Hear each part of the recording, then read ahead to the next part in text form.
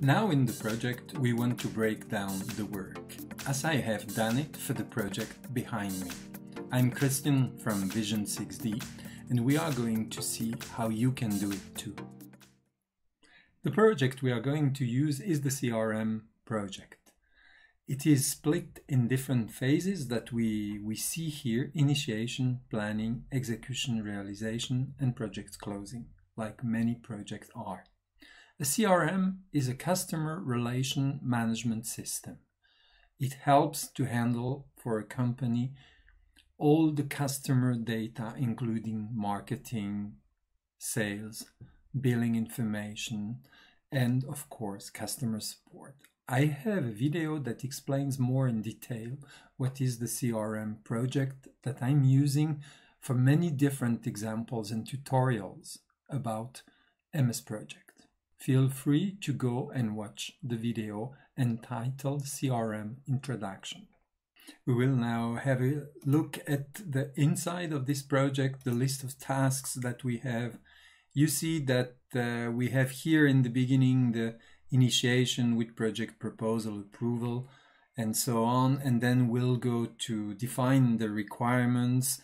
We evaluate solutions. The solution will be an online solution that we will find, and at one point we will buy that solution or purchase it, and then after there will be some integration work and then test and training of the users, and then in the end we set everything in production.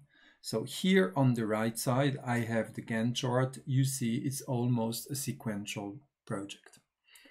So once this is done, you see that we have all the tasks we want to have or we need to have in this project.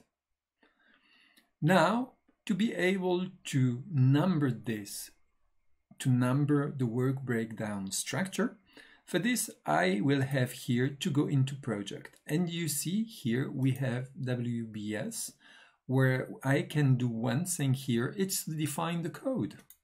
So I go in here, and here you will see that we will define different level. So the first level is something like planning or execution realization. So it can be in sequence, and in the sequence we are going to say that it will be a number. So the number you see here, we can define the length. It could have any length, but in my case I would just put 2 digits. And the separator here is a point. It can be a dash, a plus, a slash. So I have defined this for the first level. Now I'm going also to define something similar for the second level. So I could go for letters if you prefer to go for letters, but I'm fine with numbers.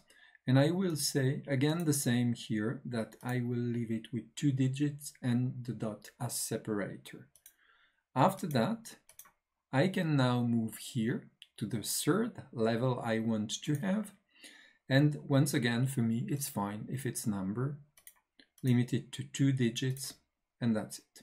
So we are going now to see what happens with that kind of numbering. You will see here up, there is a preview of how it will come out. So I say here, okay. And you see that for the moment, nothing really specific happened. I will here in front now go and insert a column. And the column I'm looking for is WBS. So I put it here, and you see that immediately here numbers have come in, have popped in into what I wanted. So in that way, I have numbered with WBS the project.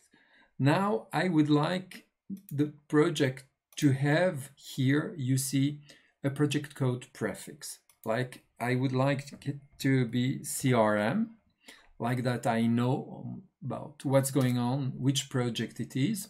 And there are some additional points here down that I didn't specify. So I want to verify the uniqueness of the new WBS code. Like that, I'm sure that no 2 tasks in all the projects will be numbered the same. And whenever I will add a new task, there will be a new WBS code that will be generated for that task. So this being said, I'm going here also to add a dash. And from here, I can say OK. And I will now enlarge this column that we can see completely. So you see CRM 01 is initiation, CRM 0101 is project proposal, CRM 0102 is project approval. CRM 02 is the planning. So like this, we have a complete WBS numbering of our project.